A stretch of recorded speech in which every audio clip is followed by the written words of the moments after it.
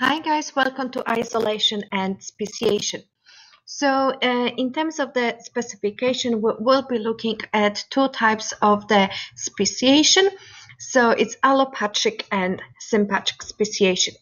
So what is the speciation? It's the development of a new species from an existing species. So organisms become reproductively separated, and it causes a change in allele frequency leading to a change in phenotype.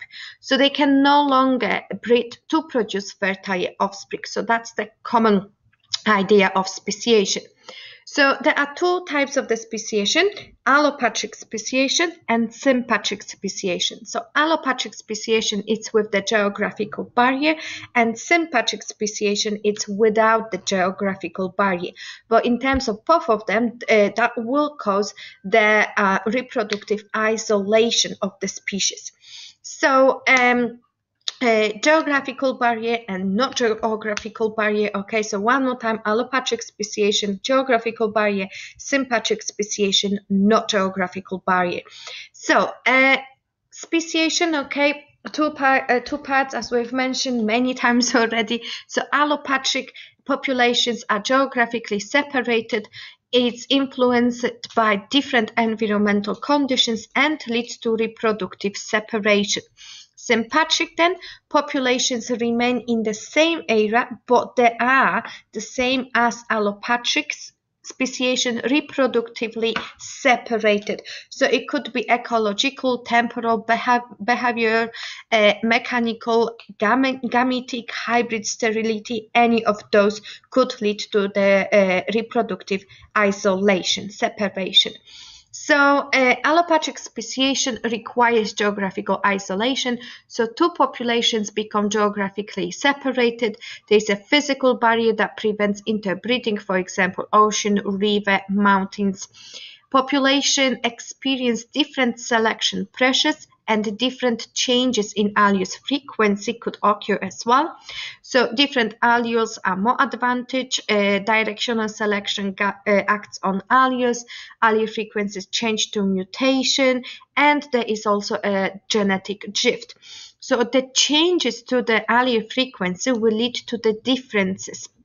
So to difference accumulating in gene pool, changes in phenotype frequencies.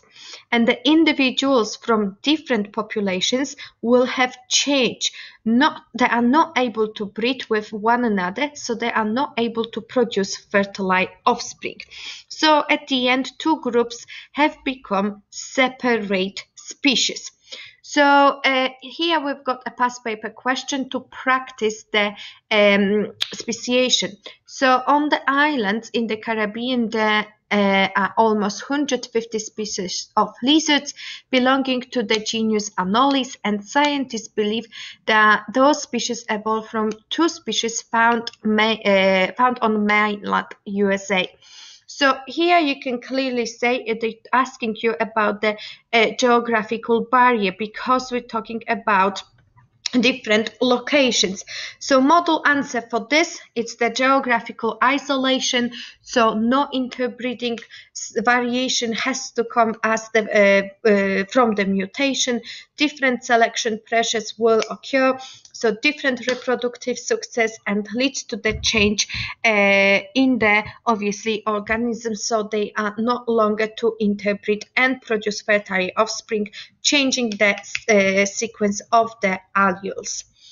So sympatric speciation then does not require geographical isolation, because population does not have to become geographically isolated to become reproductively isolated. So random mutations could occur within populations, preventing that successful breeding. So the model answer for the sympatric speciation without the geographical isolation will follow as it occurs in the same habitats. Mutation will cause different, for example, flowering times, reproductive separation, isolation. So different alleles will be selected and passed on to the next generation. This is due to the disruptive selection. and eventually different species will be produced which cannot interbreed to produce fertile offspring. So as you can see, the model answer differs only in the first sentence, okay? You need to mention that it's in the same habitat for the sympatric speciation, but for allopatric speciation it's in different habitats. We've got geographical isolation then. So allele frequency and how selection affects them. So individuals are able to breed. So alleles obviously might be combined because gene pool contains all of the alleles within the population. But allelic frequency is obviously affected then by selection. And environmental changes affect probability of an allele being passed on and its frequency.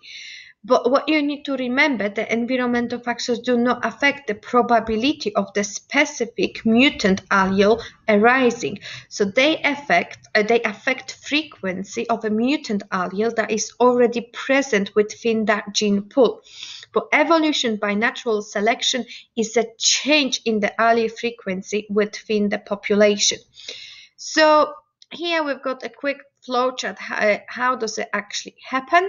So you can pause the video and have a look through the bubbles to see how from the reproductive separation we can actually change the frequency of the alleles within the gene pool. So genetic drift then is a change rather than environmental factors that will dictate which individuals will survive, breed, and pass on the alleles.